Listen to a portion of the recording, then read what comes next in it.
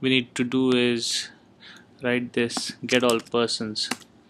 So first we will do then is mutable array. This will call the return array equal to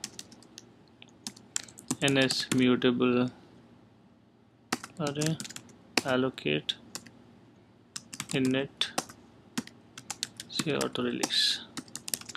So that's there. Now we write the query equal to the rate select say star from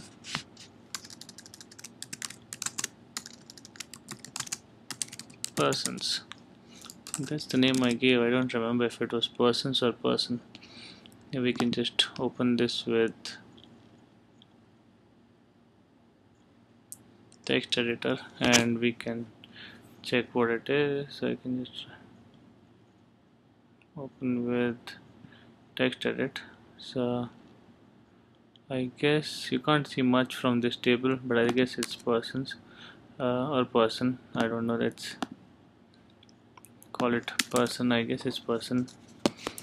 We'll see that later. Anyway, so we get all these details here in this query. Now I need to run this query. So first I will create a SQLite 3 underscore statement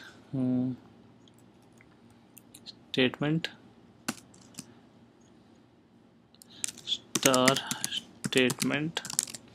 So create that. Now I say if SQLite 3 prepare, and sometimes this can be a little step. Now I'm going to prepare underscore v2. Now it needs a database ZSQL. We just give it -1.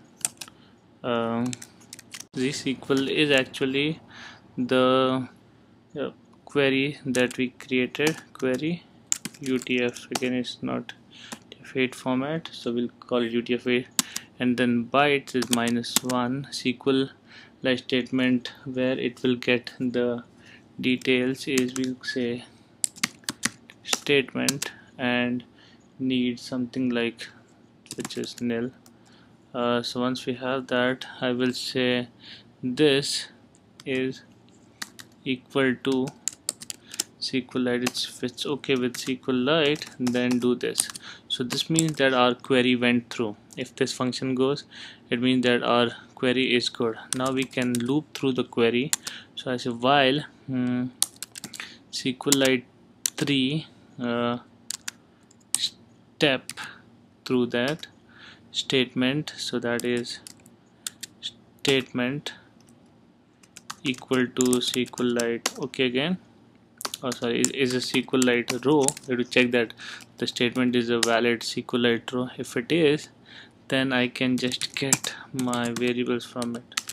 Unique ID equal to SQLite 3 column.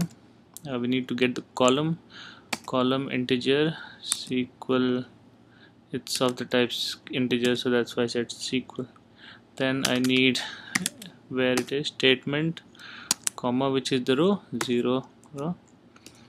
So once I have that, next I need, now the text is in the form of characters, so we have to get it in characters. So let's call it name characters equal to just character star SQLite 3 column text this time, and it's from the statement and it's the first one, so that's there. Copy this, paste it, name, and the next one was address.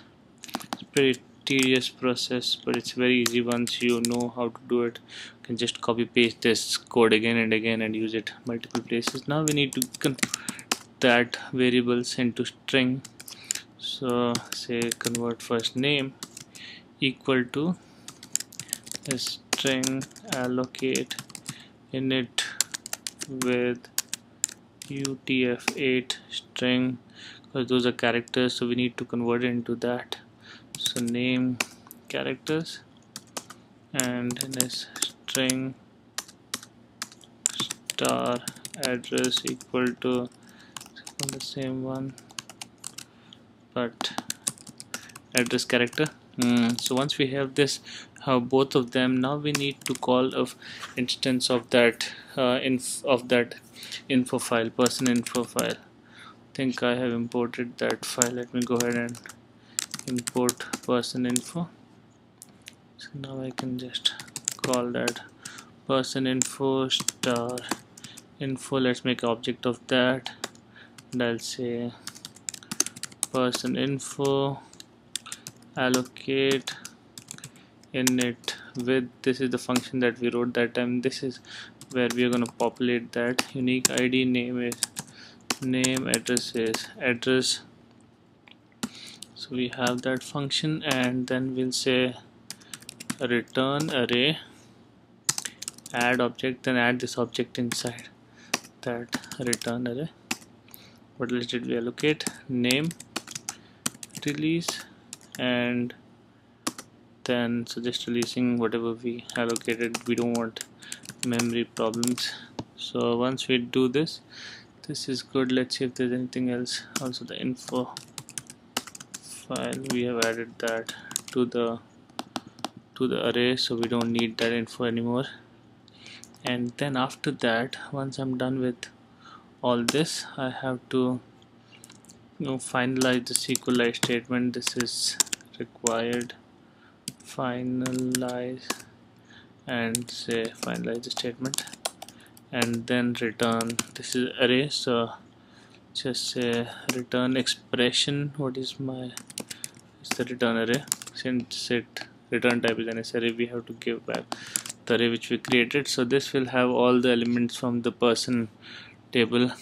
Now if I want to, let's see if it works, just to see if did everything fine.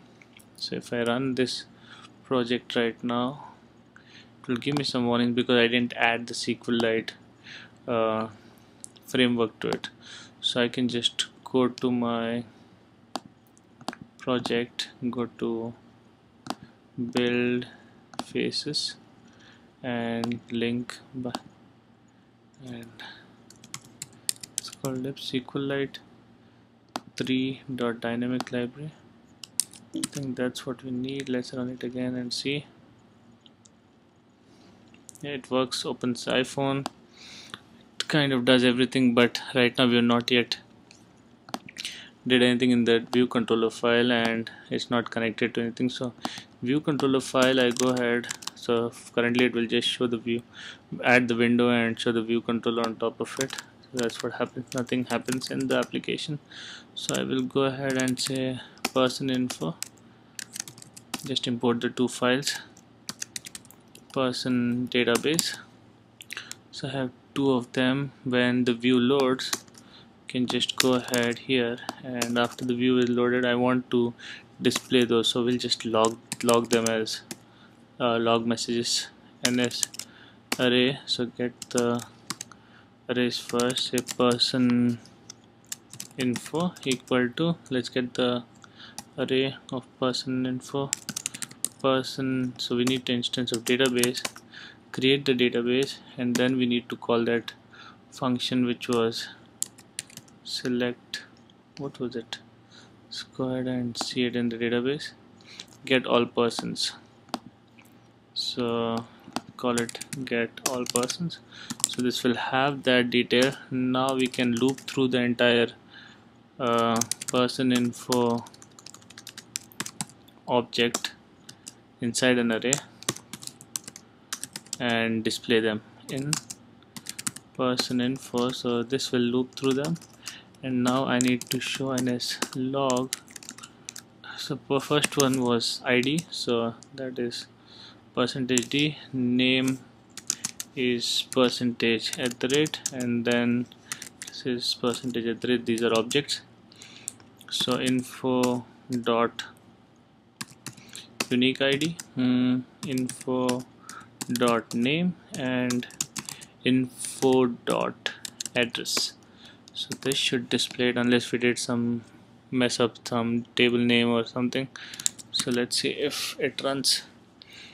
I run the application, it opens up, and in the log at the bottom should give the info. Let's see, one Vivian Arana, 2 John Smith, and 3 Jane Doe. So it does work, and that's how you access SQLite. I mean, use SQLite. You can do a bunch of different things. You can insert. All you need to do is put different queries here. I just selected from all. You can. If you don't know SQL, I would say you better learn that if you want to use SQLite. And you can write a bunch of different functions. I got get all persons. You can say get a particular person with ID, all those different functions, which whatever you need. So this is how SQLite works. And thanks for watching the video, and if you have any questions, please post them in the comments. I will be doing core data next, and a little bit in future I'll be showing you how to access XML and JSON. Thank you, and see you later.